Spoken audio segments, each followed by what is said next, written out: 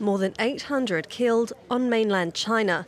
The death toll from the coronavirus has surpassed that of the SARS outbreak from 2002 to 2003. However, the World Health Organization said the number of new infections seems to be steadying, but it's too early to say if it has peaked. There has been a stabilisation in the number of cases reported from Hubei, and we're in a sort of a 4-day stable period where the disease or the number of reported cases hasn't advanced. SARS, from the same family of coronavirus as the new strain, killed 774 people and infected over 8,000, mainly in mainland China and Hong Kong. The new virus is so far proving to be less deadly. Chinese authorities say 2 to 3% of those infected have died, while SARS killed 9.6%, according to the World Health Organization.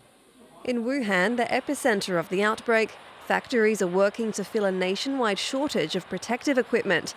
China's National Health Commission warned against excessive and disorderly use of protective clothing, saying it could waste resources and increase infection. With a population of 24 million, global financial hub Shanghai has become the latest city obliging residents to wear masks in public.